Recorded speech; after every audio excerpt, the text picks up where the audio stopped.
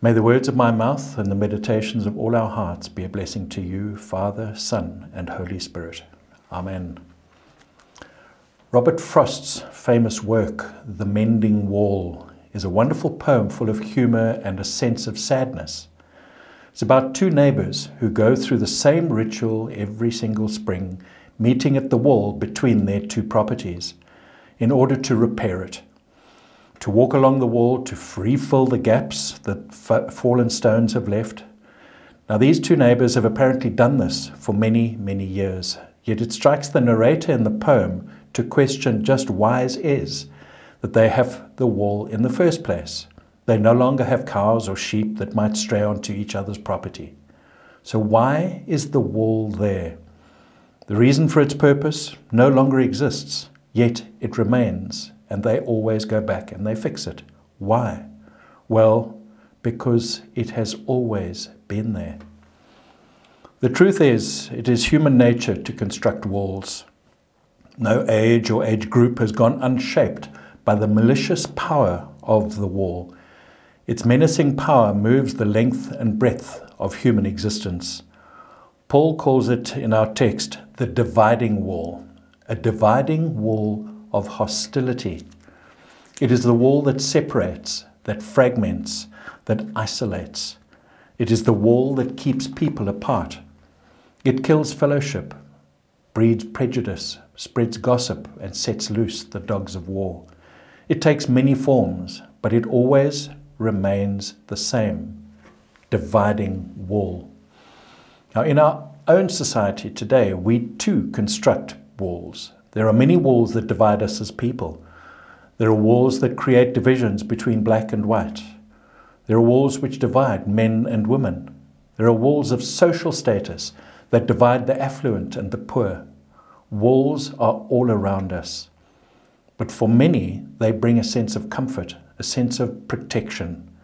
Humankind must love walls, for we have built so many of them.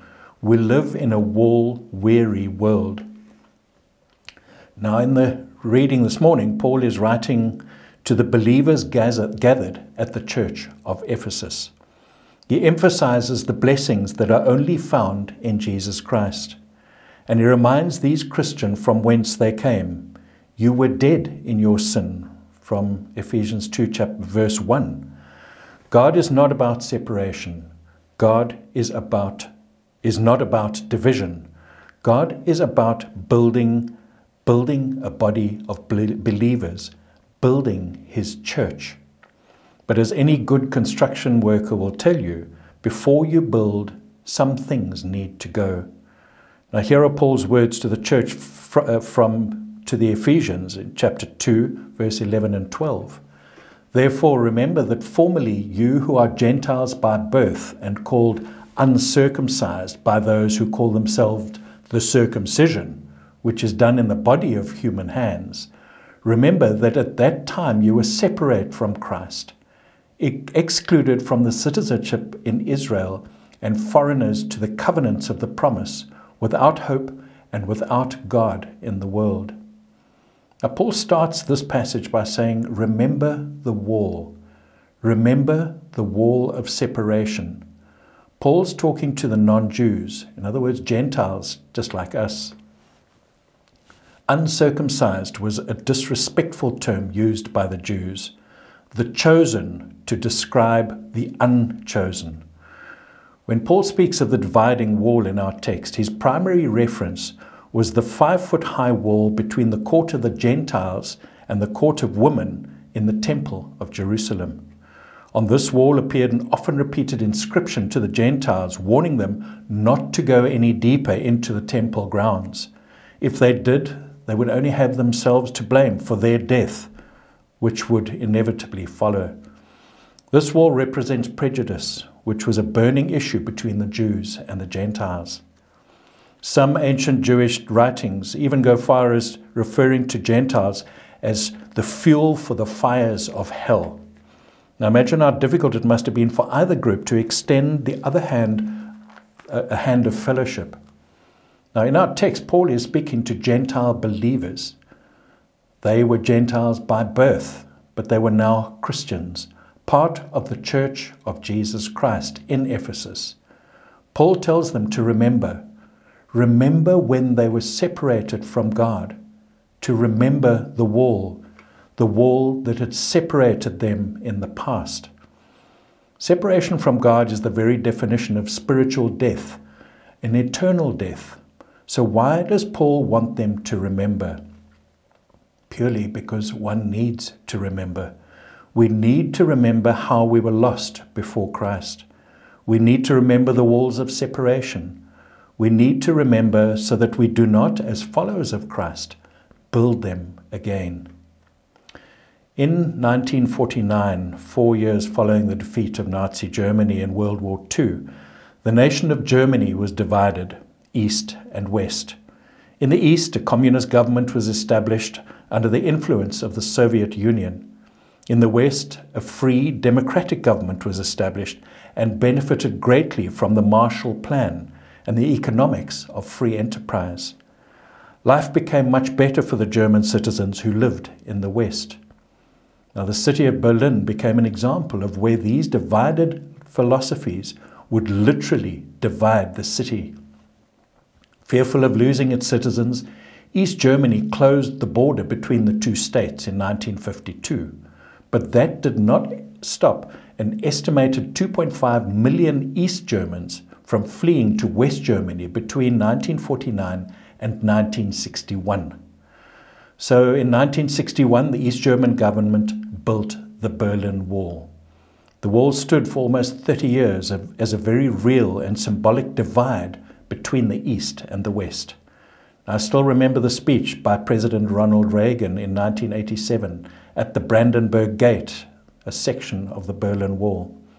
Now, during the height of the Cold War, President Reagan used the opportunity to encourage freedom and a new peace. His words remain so clear to me even to this day. Mr. Gorbachev, tear down this wall. And a short time later, the wall was literally torn down. And in November 1987, the Germans from both the East and the West scaled the wall and danced in celebration as the walls came tumbling down.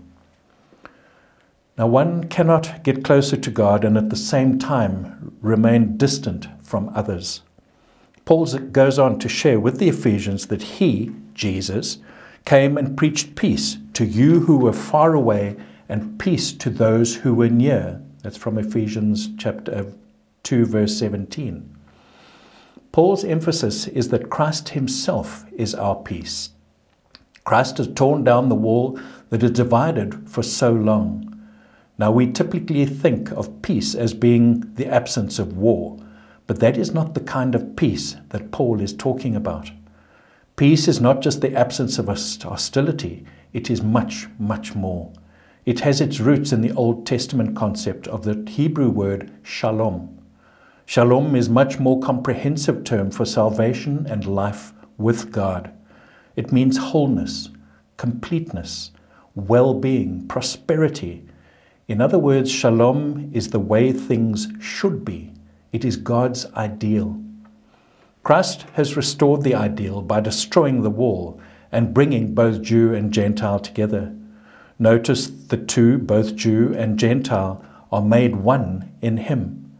His purpose was to create out of the two one new creation, a new creation in Christ Jesus, thus bringing about shalom, true peace, God's peace.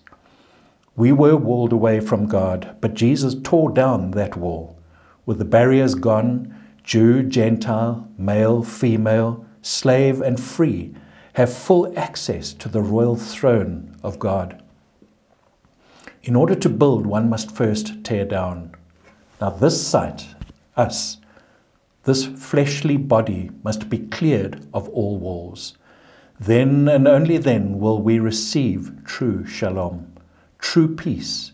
And this shalom, this peace, is both vertical and it is also horizontal between us, the vertical being between us and God. Now for many, especially followers of the Christ, believe that religion is a personal thing that only happens when a person is alone with God. Yet the vertical relationship with God can only express itself in the horizontal relationship with others. Christianity is to be lived out in community.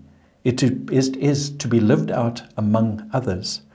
We must empty ourselves and let Jesus fill us anew. It's about the makeup of your heart. Your heart. It's about the substance of your heart.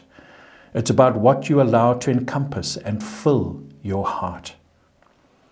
Story goes of a young African boy who was watching a balloon seller at the local fete.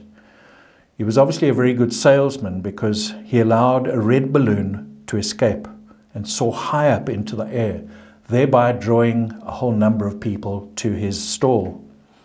Next, he released a blue one, then a yellow one, then a white one. They all went soaring up into the sky until they each disappeared. The young boy stood looking at the black balloon that the man was holding in his hand. He then asked, "Sir, if you let the black balloon up, will it go as high as the others?" Now the balloon man gave the boy an understanding smile. He snapped the string that held the black balloon and let it go, and it soared upwards. He said, "Son, it isn't the color, it's what's inside that makes it rise. It's what is inside us that will make you rise. It's all about the substance of the heart. It's about what is on the inside. It's all about Jesus. When you accept Jesus as your Savior and your Lord, He enters you, and the Scripture tells you that you are a new creation. You are a new creation in Jesus Christ. Bring down the walls. Be filled to overflowing with the presence, with the peace of Jesus. Allow the Maker of the universe to mold you, to fill you anew, to fill you with His presence. For it is what is on the inside that makes you rise. It's what fills you on the inside that gives you peace. And it is that peace that allows you to fully experience the shalom of God. Amen.